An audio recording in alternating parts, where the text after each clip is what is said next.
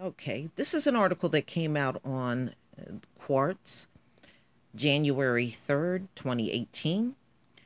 U.S. millennials were almost 20% more likely to die in 2016 and 2014. The U.S. is one of the wealthiest countries in the world. It's the world's center for innovation and medical science, yet the country can't keep their youth from dying. U.S. millennials are now dying at such high rates that it's driven life expectancy in the country to decline for 2 years in a row. The first time that's happened since the early 1960s. The preliminary cause for the trend is the opioid plague. According to recent data from the Center for Disease Control, 129 out of every 100,000 25 to 34-year-olds U.S. adults died in 2016, not since 1995 at the height of the HIV/AIDS epidemic have the rates been so high among this group. And you can see it's really going up. Wow. Death rates among young adults in the U.S. are skyrocketing. And the sad part is you will never get the real numbers because all 50 states don't report to the Center for Disease Control. Only 22 out of the 50 states. So that's where that 64,000 number comes from, but it's not coming from all 50 states. So it's very deceiving. The speed at which death rates are rising among young adults in the U.S. is staggering. In just 2 years, from 2014 to 2016, the rate at which 25 to 34-year-olds died rose by 19% per 108. From 108 per 100,000 to 129.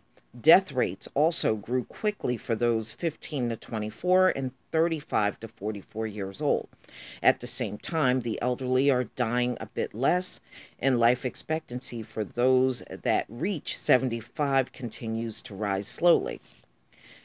Now, here's the chart, and as you can see, starting around 15 through 19 down to 35 to 44, those are your biggest groups right now dying from drug overdose. Wow. Who knew it was as young as 15? But we're in America. The explanation for the trend is simple. Young Americans are overdosing on drugs, particularly opioids. In 2010, just 18 out of every 100,000 Americans aged 25 to 34 died from a drug overdose. By 2014, that rate rose about 23 in 100,000. Then it really took off.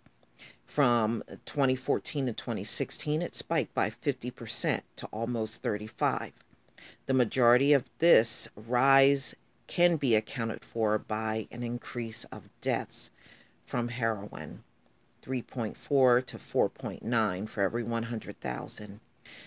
Natural and synthetic non heroin opioids like oxycodone, 3.8 to 4.4, and most importantly, synthetic prescription opioids like fentanyl, 1.8 to 6.2.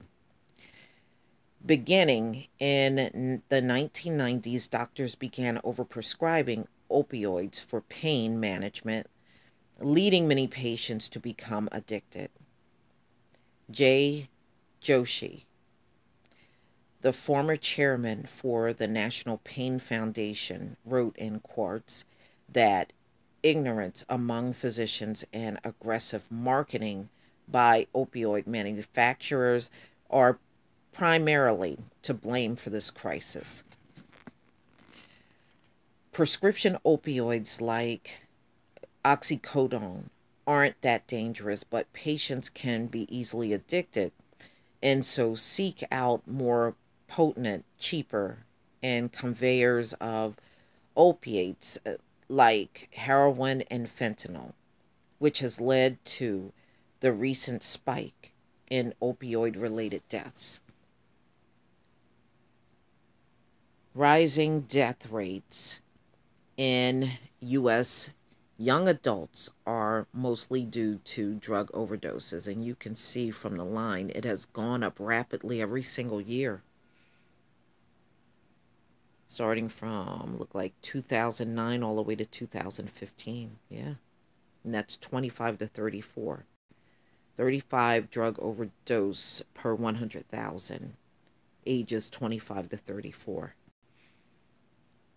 Quarterly drug abuse data from the CDC show that the death rate from drug abuse increased throughout 2016, and there is little evidence in primarily 2017 data that the situation is improving. In October 2017, Trump declared the opioid plague a public health emergency. The move allows some federal funds to be redirected to the crisis, but it did not specify an amount. That decision is still in the hands of the Republican controlled Congress. Trump also appointed Kellyanne Conway, the former pollster and campaign strategist, as his opioid czar, and she's not going to do anything. She can't. Despite her questionable qualifications for the job, the moves have been seen by some public health experts as a paltry response to the crisis, who say the U.S. will need to spend billions of dollars on addiction treatment, including large investments into medications that help wean addicts off opioids in order to solve the problem. And they can't solve this problem, ladies and gentlemen. It's too many millions of people on these drugs. That's why they can't do nothing about it. Okay? They let this problem spiral so out of control. Now they want to jump to action, and it's just way too late. It's too late. It really is. You would have to be everywhere at all times of the day around these junkies. And I don't know about you, but I would never want a job where I would have to watch over a junkie. I would have a serious problem with that. Please tell me what you think.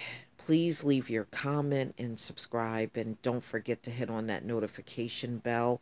Also, join me over on Black Junction TV and also on blackspot.com. Peace, family.